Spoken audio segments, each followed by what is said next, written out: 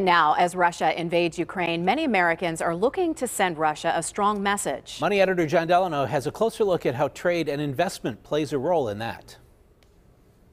First, it was Russian vodka. At the request of Governor Wolf and state lawmakers, wine and spirit shops will no longer stock Russian-made alcohol. But it's mostly symbolic. Most vodka is made in the USA, and less than 1% comes from Russia. So how important is American trade with Russia? What's extremely important is to create independence from Russia. Trade is not a bad thing. The good news is that the United States is not especially dependent on Russia for consumer necessities. In 2021, we imported just under $30 billion in goods from Russia, compared to $506 billion from China.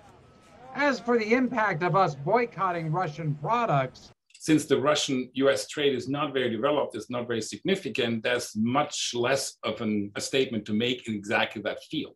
However, joining the forces with Europeans, that is what actually is so successful right now. And Europeans can make a huge statement on trade. Pitt professor Gregor Toom, an expert on Central Europe, says helping Europe end its dependence on Russian energy is critical. On the home front, State Treasurer Stacy Garrity has ordered her office to disinvest or sell off nearly $3 million in state taxpayer investments in Russia. Every dollar matters, and I think it's very important that we protect Pennsylvania taxpayers and that we stand with Ukraine. Garrity says that besides boycotting what few Russian products are on the shelves, people should look at their retirement accounts, their IRAs and 401ks to make sure those funds are not investing in Russian companies. I think it's important that everybody make sure that their money is invested prudently. And not in Russia.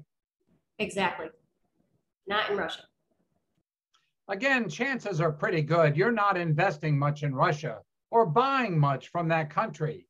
Besides boycotting Russia, another way to show support for Ukraine is to buy products made by Ukrainians. Compared to the $30 billion in products we bought from Russia, last year we bought only $2 billion from Ukraine. Jon Delano, KDKA News.